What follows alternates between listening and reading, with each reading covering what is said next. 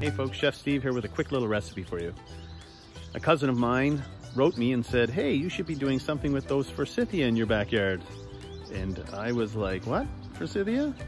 So these beautiful yellow flowers that grow all over the neighborhoods here in North America are an edible flower. Who knew? Now I know.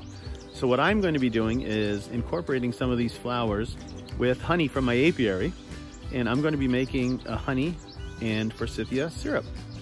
Now I could actually use the Forsythia like I did with the dandelion and the violets and make a jelly out of them, but enough for the jelly. I've got a cupboard full now. So I'm going to be making some syrup to go in my tea and possibly on pancakes and French toast.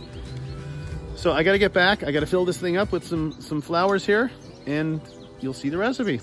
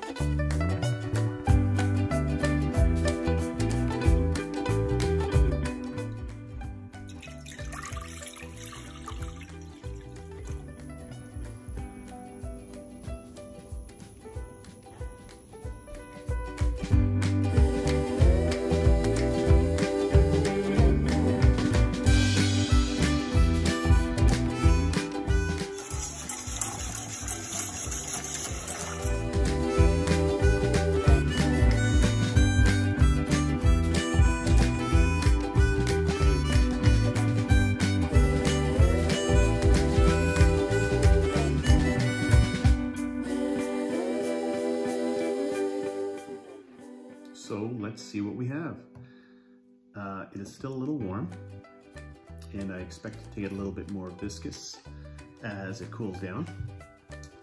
So let's see what we have for flavor profile.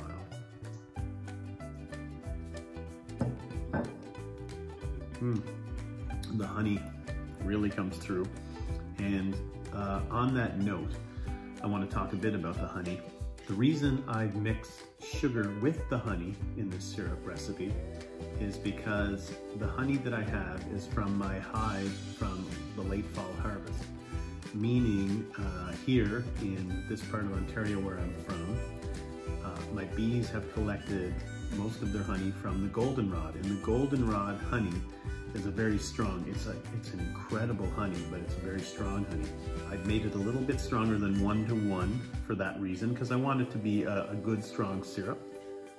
The floral notes of the Forsythia really comes through quite well in this, and it's hard to explain the flavor. I mean, I can't really compare it to anything, but except for it has some really cool floral notes to it, and it's quite unique.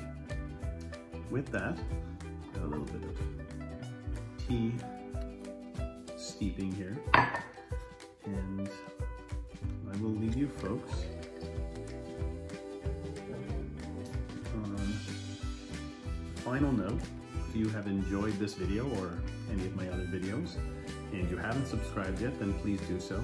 Pass along to friends, family, and get them to do so as well, as I will be coming out with a lot more videos of this foraging / recipe nature, and do so yourselves. And if you happen to make some Forsythia syrup, enjoy your tea, as I am going to do right now.